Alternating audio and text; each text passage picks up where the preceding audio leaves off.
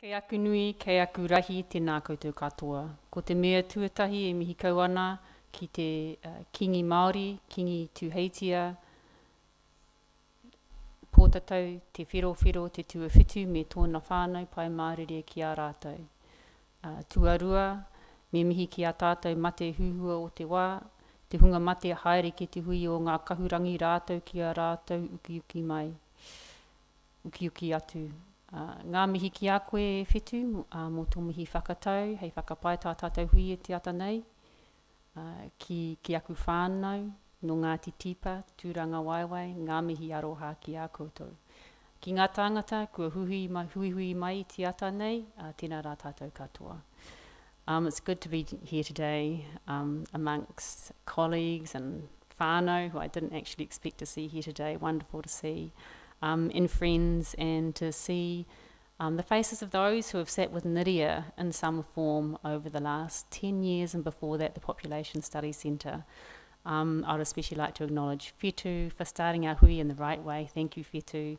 Our current director, Professor Francis Collins, our founding director, Professor Natalie Jackson, from whom I learnt so much. Our emeritus professors, who are the ruruhi and koroheke of NIDEA, Professor Ian Poole, who will be joining us later on, Professor Dick Bedford, Professor Dame, it's so hard when you've got so many titles, Professor Dame Peggy Koopman-Boyden, and Professor Jacques Pote, our esteemed emeritus professors. And of course our ringawera extraordinaire, Shafali, who managed to organise all of this, and produce a video, which you'll see later, and she doesn't look flustered at all. I don't know how she quite pulls that off. My whānau from Ngāti Tipa, wonderful to see you here. Whānau from Tūranga Waiwai as well. Dr. Ngāhuia Dixon actually worked previously here at this university, and I remember very clearly when I gave my job talk to get my position when I first started at NIDEA in 2010. After I gave my talk, I was very nervous, and she stood up and said something like, "If you don't hire her, you're idiots." So, ngā mahi whaia ngā huia. So, ka mua, ka muri. I'm not sure why this isn't turning up, but I've got this beautiful picture that sits in the background, actually, of my whānau in Ngāti Tipa that I'm doing research with on a Marsden grant outside our whare. I'm not quite sure why it's there, but hopefully the rest of my slides will turn up later on. But today I really just wanted to take this opportunity, since we're amongst colleagues, friends and whānau, to reflect on this theme of ka mua, ka muri. Sometimes this is interpreted as walking backwards into the future, or that we should look to the past to inform our future. From a Western perspective, the past tends to be seen as behind us, and one's goals and aspirations relate to the future, which is ahead of us. From a Māori worldview, the past and the present are knowable.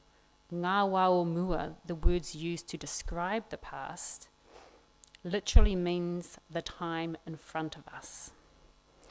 So we do not leave the past behind. Rather, we carry our past with us into the future.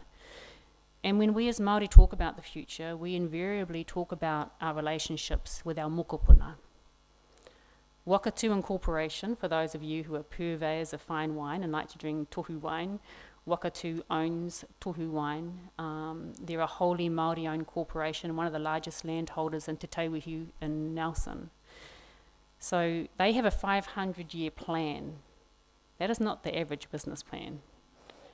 Ko te pai tawhiti. So when they're talking about their mokopuna, they're talking about their uri, their descendants yet to come. And that's the vision, the long vision, that I think we need here in Aotearoa. So it is this dynamic interplay of the past, the present, and the future that means we can talk simultaneously and unproblematically about the ancestors that we carry with us and the mokopuna that are yet to be born. 2100 seems too far away for some. You go too far out and the data gets dodgy. Are there any population projections people here from stats? There must be a few. Kim Dunstan? Somewhere? So demographers like precise models, and the reduction of uncertainty or the quantification of uncertainty. and going too far out in the future becomes too blurry. But we cannot and we must not be contained by our models. By focusing on the immediate or even the intermediate, we can forget to turn our attention towards the long-term economic and demographic challenges that we surely must face if we want a land for our mokopuna. In 2100, my oldest will be 92. Well, that seems so old. And my youngest will be 86, and I did go and check the period life tables, and her life expectancy at age 0 was 77 years, so I'm rooting for her. They will likely have mokopuna, perhaps great mokopuna, and when I think of these mokos, the questions that arise are not how many people will live in Hamilton in 5 years' time, or what will the ethnic composition look like in 10 years' time. These are all, I'm not minimising these questions, they are very important for planning and other purposes and decision making.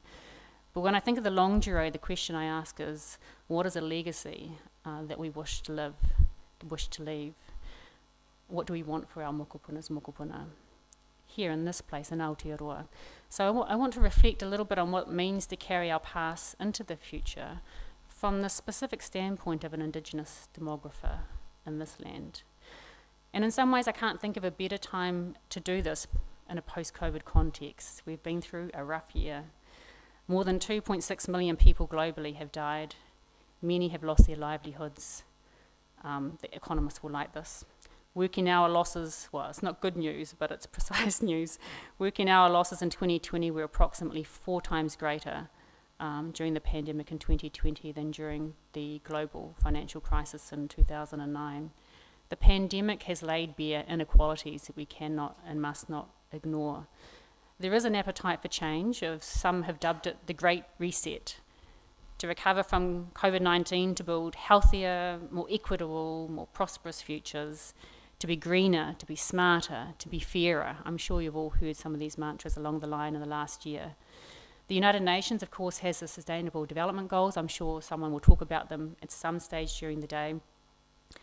And recently supercharged these with its call for urgent solutions for urgent times, focusing on climate change, poverty, justice, human rights and gender equality. Here in Aotearoa, we know we're lucky. We're fared much better than other countries in terms of the direct effects of the pandemic.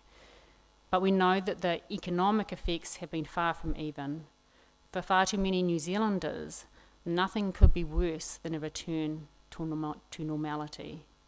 So in these times, it's important, I think, to have a population lens and a long lens, and I feel privileged that I can be part of NIDEA as the country's only population institute that can provide a sort of leadership to surface conversations about our population futures and have those hard conversations. It's important too to have a population lens that is interconnected, to not just focus on the local, but to be able to situate that in the global. We are at a critical inflection point for people and for planet. By 2100, we will see the end of global growth. By 2075, the number of older people aged 65 years and older will outnumber children for the first time. This is globally. That shows up, that's great. So you can see in these graphs that project out to 2100 by the United Nations DESA. These are the most recent world population projections. And the median rate projections, just over 1/5 of the world's population will be aged 22% on the right-hand side, aged 65 years and older by the turn of the century, and children will comprise around 18%. So that transition from more older people than younger people will happen before the end of the century. World population will continue to grow significantly, but the vast majority of that growth, over 90%, will be concentrated in the countries and groups that currently have much lower levels of income and access to resources. The 21st century will mark the end of the demographic transition, the process by which populations move from high fertility, high mortality and stable population through to low mortality, low fertility and stable population. And when this happens, as it's theorised to do around 2100, global growth will stabilise and then decline. This trend will hit the most developed countries first. Of course, as Natalie, Dick and Ian have written about extensively, it's already happened in many countries. And will happen later for those countries that are less economically developed. There will be tremendous across national and regional variation. There is no one-size-fits-all policy response to this. So while we need to have an eye to the global trends, we also need to have granular and deep knowledge about what is happening in our land. There will be complex interactions and tensions between population, planet, and resources that we must grapple with. And if the COVID has taught us anything, is that we have strong interdependencies that we have to deal with. We may be able to lock down our borders temporarily, but we can't unplug from the global economy. So what does this mean for Aotearoa? In recent years, there's been a narrative about unprecedented disruption. And in some ways, this is true. But in other ways, it couldn't be further from the truth. As I learnt from our NIDEA Emeritus Professor, Ian Poole, in 1997, I think, when I took the POPs 201 as an undergraduate here at Waikato University, our population size, but especially our structure, is the product of past dynamics and past transitions. We always carry our past with us. Transitions in fertility, mortality and migration that underpin the Aotearoa now had their genesis and changes decades ago, and much longer than that for the Pākehā population. Sub-replacement fertility and high rates of net migration, these are not new. These didn't just happen. The concept of age structural transitions, which Ian has studied in depth, is fundamental. As he has shown in key publications, population age structures almost always display a complex and time-varying pattern, producing age waves that have policy implications that defies a one-size-fits-all approach. I like this quote: "Demography will matter in the century, not by force of numbers, but by the pressures of waves of age structural change." Shout out to all the demographers in the room. But I don't want to lose the other people who are here, so I'm not going to talk about too much demography. That's not the point of this talk. Over the last decade, Natalie Jackson's important work on subnational population change has shown that the onset of depopulation begins subnationally in the places where we live. Her work has unpacked a new form of subnational depopulation, depopulation arising from net migration loss and natural decrease in tandem. And she has shown that age-selective migration is causing many areas to age far more rapidly than they would from the demographic transition alone. Natalie's important work on the Māori demographic dividend has also shown that young Māori and Pacific peoples will play an increasing role in determining Aotearoa's economic future, and that a far greater level of attention needs to be and investment needs to be forthcoming in their education, training, health and well-being. But that demographic grace period is closing, and to a large extent has been wasted. And it's really Māori-driven initiatives like Pūhoro STEM Academy, which develop an Indigenous-centred approach to supporting Māori kids into STEM-related fields, and Ngāi Tahu's Tōkuna Te Raki, the Māori Futures Collective Initiative in the South Island. These are the models that are really offering new models for change. Now I just want to talk a little bit here about, oops, I'm going to stay here for a little bit, I don't want to move too quickly, about demographic transitions and here in Aotearoa. The transitions we've had here have been very, very different for Māori and Pākehā populations. Differences in the timing and the drivers and the pace of change. We know, for example, there was no such thing as a Māori baby boom. Māori still had high fertility. The baby boom was a peculiar Pākehā experience here in Aotearoa. When Māori fertility did decline, it happened quite late, and it was spectacularly rapid, one of the most rapid observed of any population up to that point in the world. And even now, our fertility remains higher than Pākehā, just above replacement, but with younger age patterning, as Moana Rarere is showing in her PhD thesis around Māori fertility. Other Indigenous peoples have had similar transitions. Indeed, one might argue that there's something distinctive to Indigenous peoples' demographic transitions, which is obscured in mainstream demographic theory. So demographers and sociologists elsewhere have talked about an ethnic transition, which is a product of prior demographic transitions associated with changes in fertility, mortality, marriage, family, longevity, and ageing patterns. And today we see the different growth patterns and different age structures in our different ethnic populations. In 2018, the median age, the age at which you have half the population older and half the population younger, for the European population was 41 years. For Māori and Pacific peoples, it was much younger, at 25 and 23 years respectively. For Asian and Middle Eastern, Latin American, African, that MILA category, that crazy MILA category, that contains so many different peoples within it. Nevertheless, for those groups, the median age was 31 years. By 2038, the European share in Aotearoa will drop to 66%, just over 2/3, the lowest since colonisation.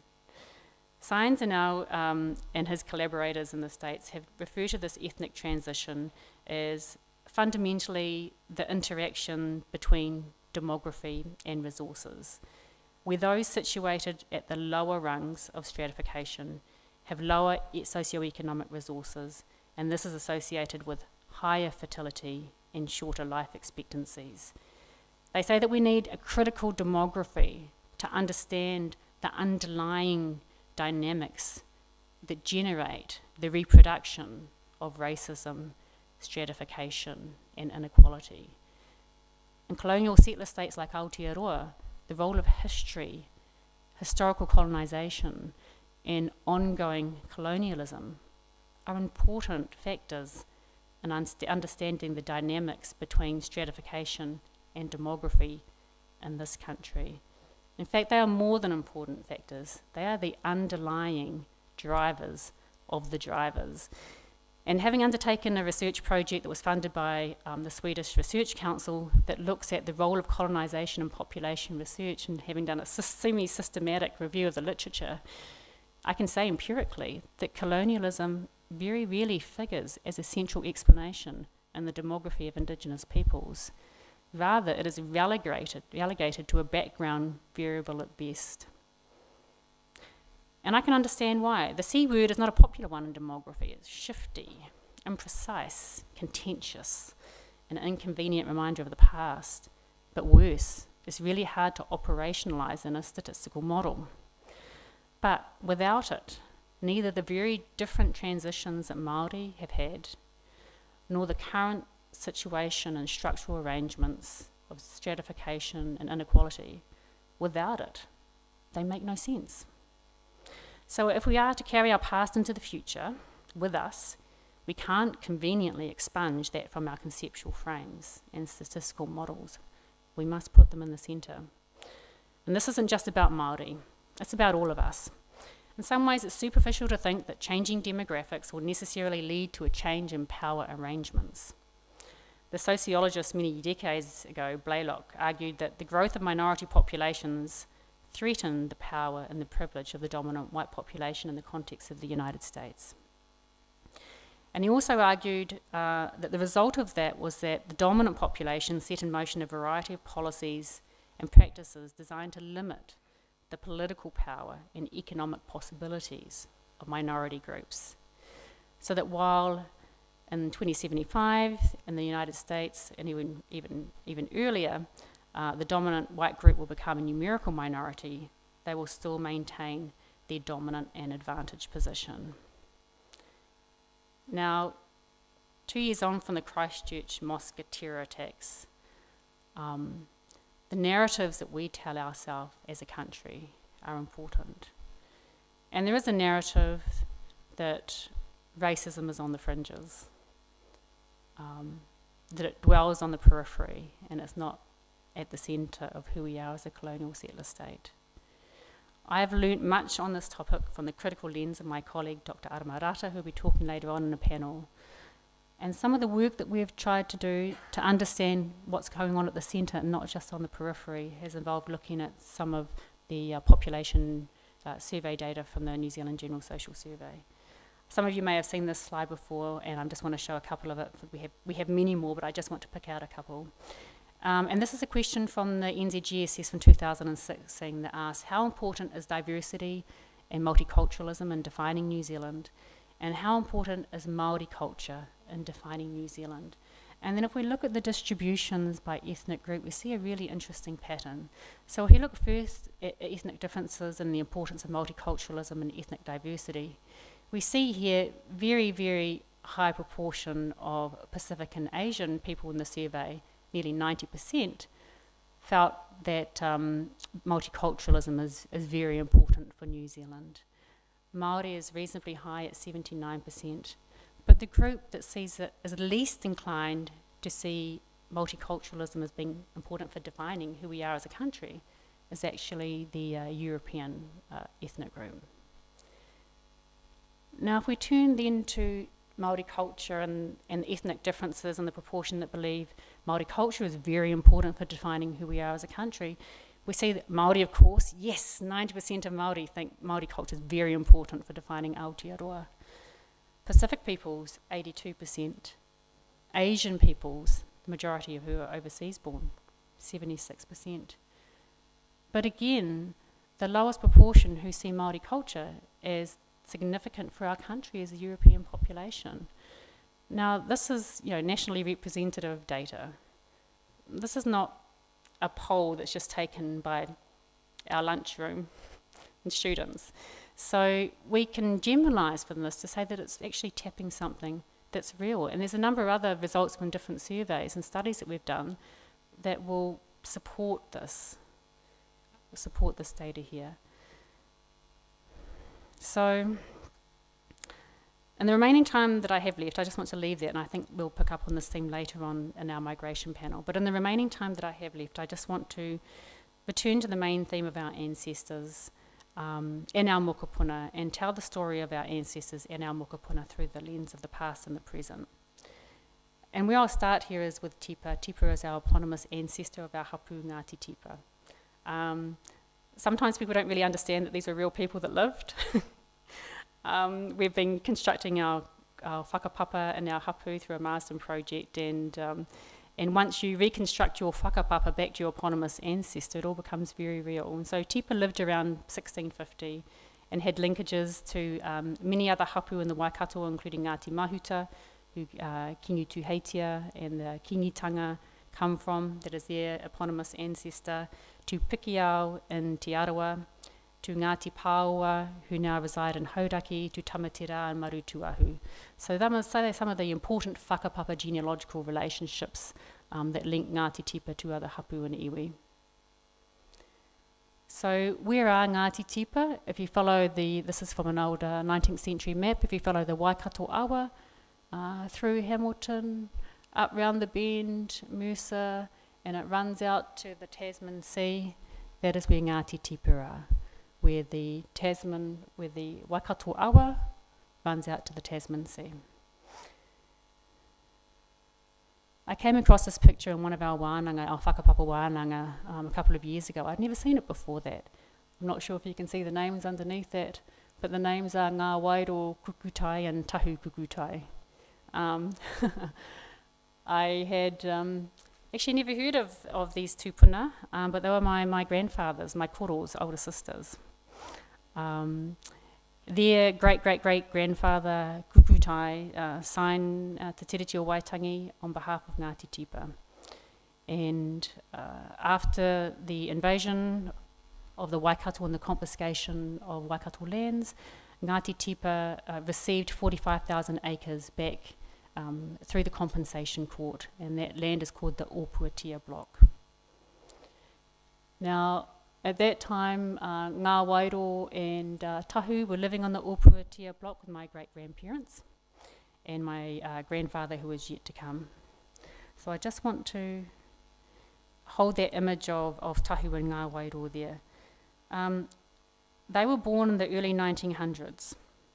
In Ian's seminal book, Te Iwi Māori, he estimates that life expectation at birth for Māori at the turn of the century was about 30 years. For Pākehā, it was almost double. Indeed, as Woodward and Blakely have shown in their book, A Healthy Country, between 1870 and 1940, Pākehā enjoyed the lowest mortality in the world. This wasn't the case for my tupuna, my namesake. They died as young girls in 1914. I found a newspaper article of their father, my great-grandfather, giving testimony in a court. And what had happened is they'd become very, very ill, and he had sought the help and intervention of a Pākehā, an English retired midwife who lived in Te Puaha amongst the Ngāti Tipa people. And she had provided him with sort of remedies, which were later found to be stuff that she'd just mixed up. But she was doing this and she was charging Māori in the area quite significant fees because they were desperate and they wanted to save their children. So Tahu and Ngā Wairo died, and there are many graves of young children in our urupa up at Te Kohanga, and the midwife was charged and sentenced to hard labour and fined. So in terms of carrying the past with us and looking back to the Spanish influenza in 1918, the death rates for Māori were 7 times higher than for Pākehā. The devastation in this part of the country was immense and partly led to Te Puia moving to Tūranga Waiwai and Ngaroa Wāhi and founding a new community there. But there was a lot going on with the land as well. It wasn't just the people, and I just want to read a letter that was written by my great-great-grandfather's cousin in 1895 to the Herald. At that time, the Ōpuatia block was intact. It had been allocated to Ngāti Tipa in 1868, and through various means they had managed to keep it intact for nearly 30 years. So in this letter to the Herald, my tupuna writes, "This is my question to you. Can the government break the law? We native owners of Ōpuatia have found Europeans who agree to lease our land, and the rent and all agreements have been arranged between us and these Pākehā. We have chosen our committee and waited now a long time to give effect to the lease. The law says we are to form a committee, and the committee is to sign the lease. We wish to deal with our land according to the law, but the Minister of Land says no, he won't agree to private dealings. Now this is my question. Is the Minister stronger than the law? We Māori always thought ministers were appointed to carry out the law. We hear a great talk of their wanting to settle people on the land, but it is all gammon." I didn't know that word existed then. "We can put 150 settlers on our land, Ōpuatia, in a few weeks if they will let us, but the government blocked the way like a great stone in the road.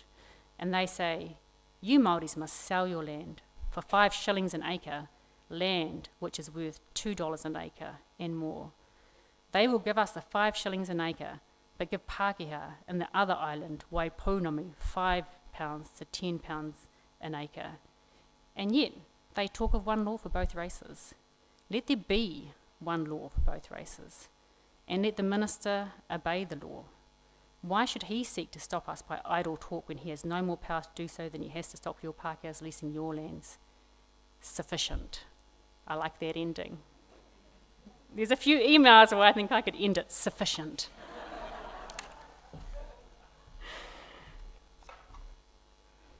Was he successful? No. So the work that one of our NIDEA PhD graduates, Jessie Whitehead, has done for us, linking up our 19th century historical maps and land titles from LINS, basically a massive exercise in whakapapa and whenua data, repatriation, linkage and interpretation, has shown that, oops, this is very suspenseful. I can see it on my screen, but you can't see it, can you? Oh, that's really frustrating. I don't know how to get around that.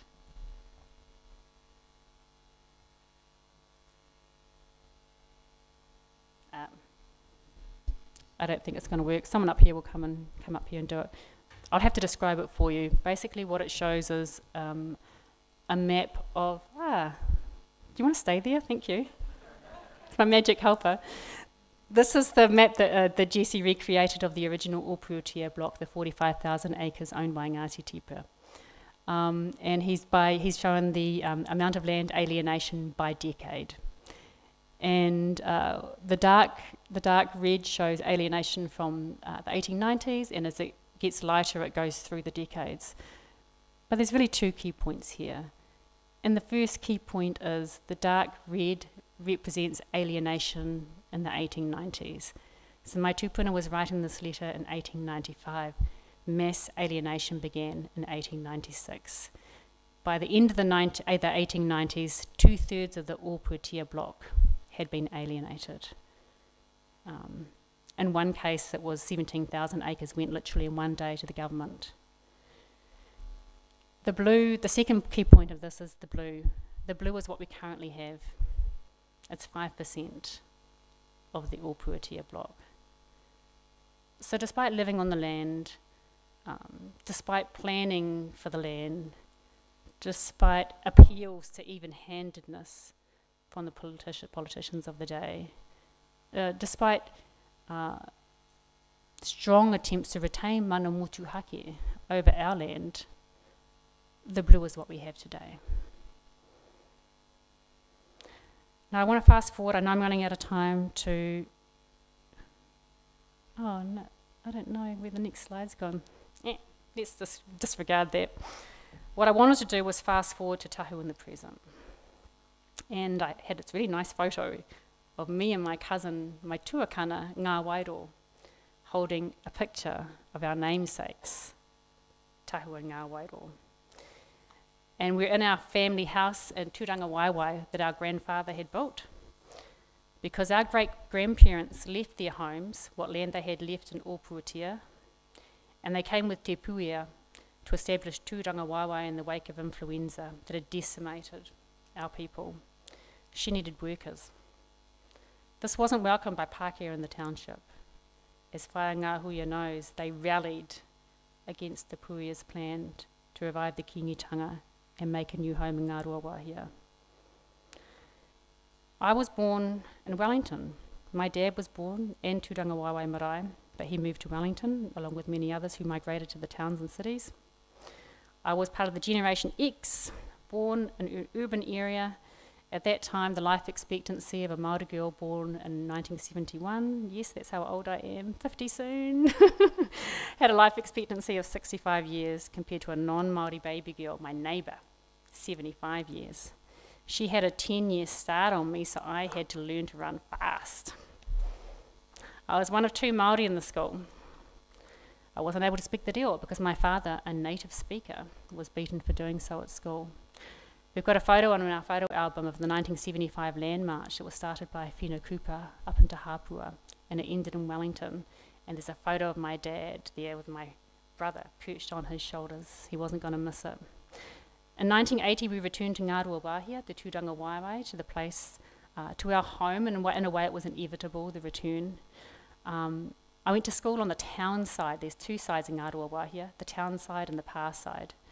My whakapapa was on the pā side, but I went to school on the town side. Half of the school was Māori, but there was no single Māori teacher, just a dental nurse. She was terrifying. My new best friend had a 2-story home with 3 toilets and a pool.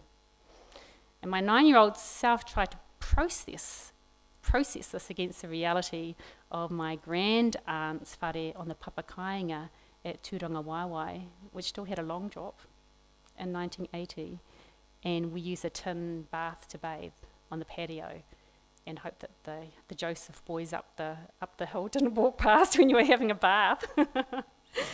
So that was tahu in the present. And if I think about tahu in the future, 2100, I like to imagine maybe it's a holograph of a mokopuna holding a picture of tahu and Ngā Wairo, holding a picture of tahu and Ngā Wairo. Who knows, with artificial intelligence, anything's possible. There's a lot of uncertainty, but what we do know about our population futures here in Aotearoa is that we will be older, we will be more diverse.